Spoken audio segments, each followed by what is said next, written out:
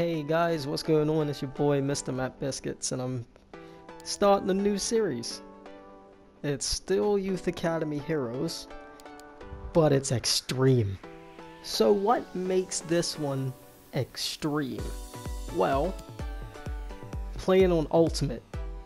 This will not change for the entirety of this series. Also, I have adjusted the sliders to make gameplay a little more smooth and flowing and not as cancerous. As you can see, pass error and shot error have been increased, as well as injury frequency, but injury severity has been decreased. And increased goalkeeper ability. And a few other little tweaks here and there. First touch error has been increased to 60 as well, and I did that for both myself and the CPU. So if you are interested in my values for the sliders, I will put them in the description down below. As you can see, we're at the beginning of the season in July 2019. I simmed through the first season to collect a squad of youth players. In regards to the scouts, I would have gotten 3 1-star 1-stars, but I needed a French one. So French one's 4-star 4-star, and they are currently active. They're searching for players for me, and I'll tell you why in just a second.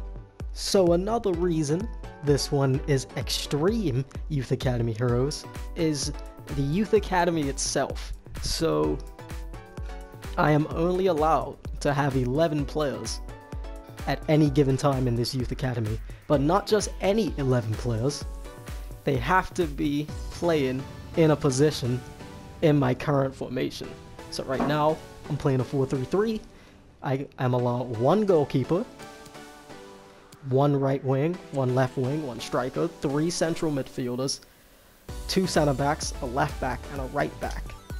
So that's how that's gonna go for the entirety of this series as well, and I think it should be fun. It'll limit the possibilities for the Youth Academy. You have to actually put effort into signing good players.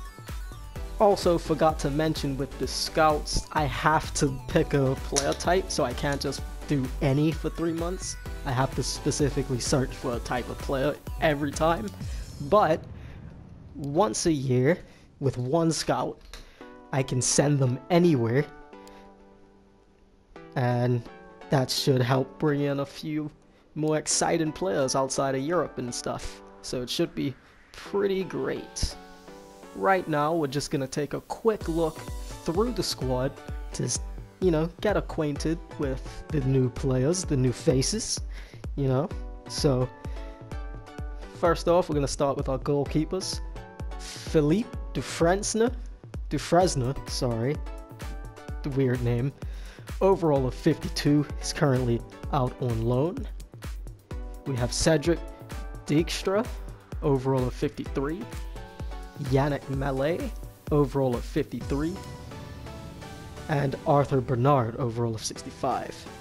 Into our outfielders now, we've got Julien Castel, overall of 63. Stéphane Balcour, overall of 54, currently on loan.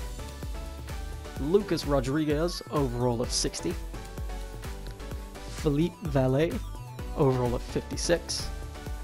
Sebastien Balcour, overall of 57. Romain Leblanc, overall of 48. Louis van de Velde, overall of 45. Aurélien Balcour, overall of 60. Frank Hoekstra, overall of 49. Marvin de Graaf, overall of 49, currently on loan. Olivier Garnier, overall of 54. Thibaut Sambia, overall of 58. Antoine Beaumont, overall of 55. Arnaud Milo, overall of 54. This guy's a real player. We won't worry about him. We're trying to sell him. Jérémy Perrault, whipping out the French accent, overall of 49. Mathis Lemont, overall of 48. Jeez, sorry mate, currently on loan. Maicon Sampaio Moutinho, that's a name, overall of 62. Thomas Belcourt, overall of 63. Cedric Ferrier, overall of 55. Simon Perrault, overall of 49. Sebastien Payard, overall of 59. Ludovic Bernard, overall of 54.